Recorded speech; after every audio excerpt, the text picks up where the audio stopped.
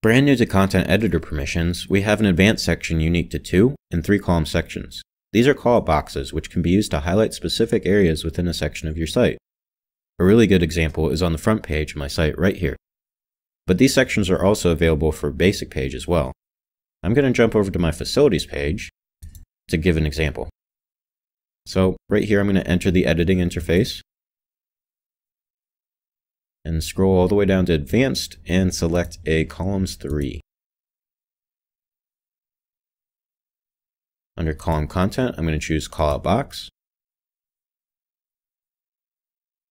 And each callout box consists of an image, a link, and a title, with images at an 800 by 500 pixel ratio. I have a couple of images on my desktop of Canvas that I want to use, so I'm going to open one up in Photoshop.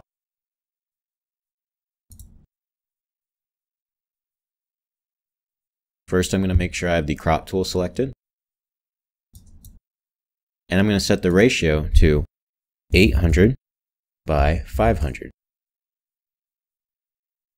And that looks pretty good, so I'm actually going to hit the check mark up here to finalize the crop.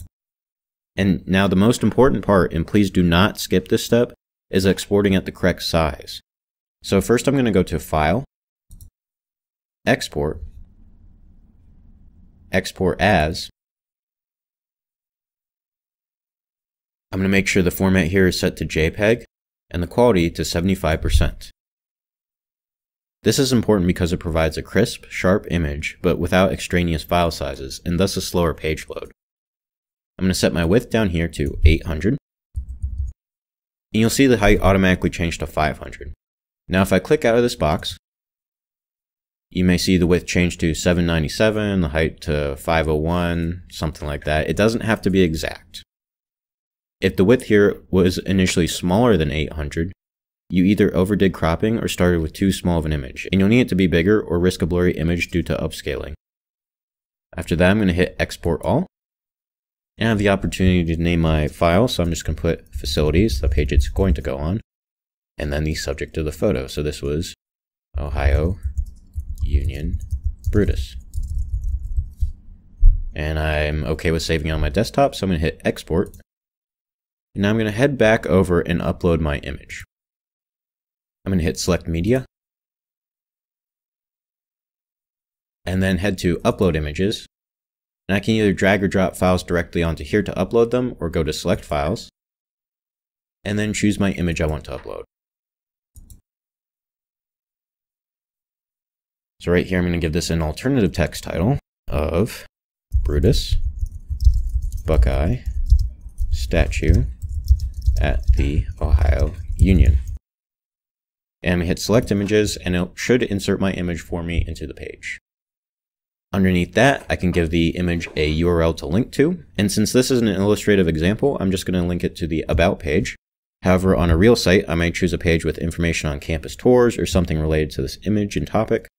So I'm going to type in About and choose my page.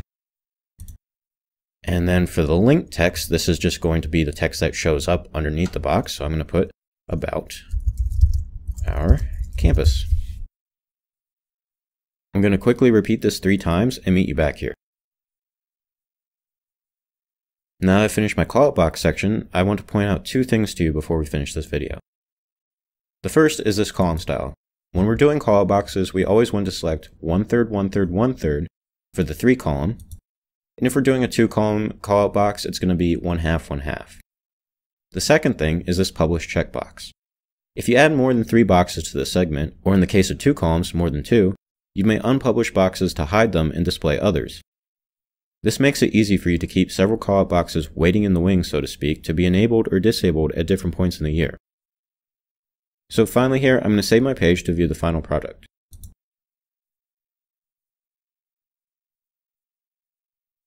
And as you can see down here, each section I've added is available to view on the live page. This marks the end of the Content Editor training course. Choose the entire playlist with the link on the left side of the video, or go to the channel via the link on the right.